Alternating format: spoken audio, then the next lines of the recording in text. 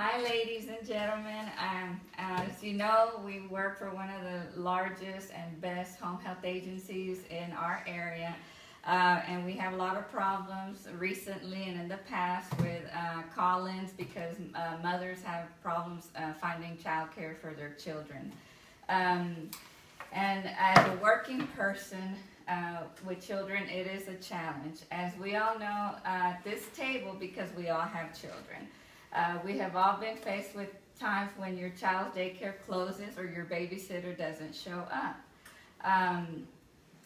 For example, they'll call in and then you have to find alternate care, and then sometimes it'll make you late, or you just don't come because you don't have no one to watch your child. And of course, it's frowned upon us to bring our children to work. If the employee can't find a sitter, it is very stressful knowing they have to work responsibilities and also responsibilities to their families. If the employee cannot find adequate child care on a short notice, they have no choice but to call in and be absent from work. Overall, it's not a good situation for an employee or an employer, and I have a solution to this dilemma that could benefit the employee and the employer. This solution can be profitable for both sides. First thing is that we have experienced this summer, one of our employees was unable to find child care and she had to take a leave of absence. This made it difficult for the current employees that have to pick up her patients, and as the employer, you may have to spend money hiring someone new, training, and so forth and so on. The negatives go on and on. This could happen at any time, and it happens a lot during the holidays because we work holidays and the daycare's closed. Another problem is when the child has a runny nose or cough, they are sent home, therefore the child has no care. And again, the parent has to call in sick and care for the child. We can't keep the children that are seriously ill, but maybe we can keep the children that have simple cold or simple problems that the mother can handle on her own. The second thing is, my suggestion would be to having child care on site. These are a few handouts that I had looked up on studies that have been done on how profitable for the business and the employee, and how much happier everyone can be in the environment at work, not being stressed out about it. Since we have many locations in one town, we could choose a central location for all the parents to drop off their children. We could have general area for children and then have area for children that are ill or not feeling well. I found so many articles, as if I have passed out, that show how parents gain from on-site daycare programs. They are reliable, safe, and convenient, and is convenient care for the children.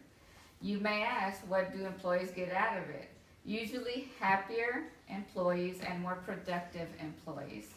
In a report by the National Conference of State Legislatures, employers cite that on-site child care issues are causing more problems than any other family-related issue in the workplace. I'm sorry, I meant that they cite that there's problems with child care related problems. With the increases in absenteeism and tardiness reported in 9 out of 10 companies. With 8% of the companies surveyed said that work days were cut short because of child care problems. The child care benefits the employers who sponsor it by improving employee morale, reducing turnover and absenteeism, and increasing productivity. And also, it usually just helps the bottom line.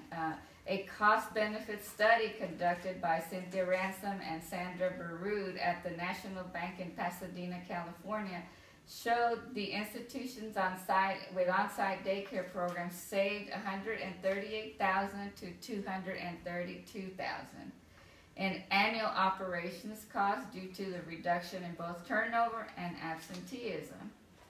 Other studies have also data that refutes some commonly held beliefs about employer-sponsored child care. namely that is cost prohibitive and devalued by employees who don't receive the direct benefit from it. Further, the study found that a majority of workers would be willing to contribute to the cost of the employer-sponsored daycare, whether or not they use the benefits or not. Some studies were focused on often overlooked segment of American workers, which is the blue-collar workers. Many kinds of employers that have on-site childcare are high-tech and healthcare industries, and others with 24-hour workers, such as airline reservation companies. In this particular study, were predominantly females with a college education earning, without a college education earning $10 to $15 an hour. Company sizes varied from 300 to 640 employees. The results were striking and perhaps surprising. They found that a majority of workers were willing to pay to subsidize on-site daycare, whether or not they had young children. The biggest finding had nothing to do with wage or bill savings, but with some less quantifiable, which was human caring. Child care is an important consideration for working parents and parents that must use a child care center. The cost of this transportation and the stress of being separated from their children. By offering child care at work, the employer can attract high-quality employees that might not be able to work for a company that does not offer this benefit. It can also assist with employee morale and retention, as it shows the company supports the family bond between the child and the parent.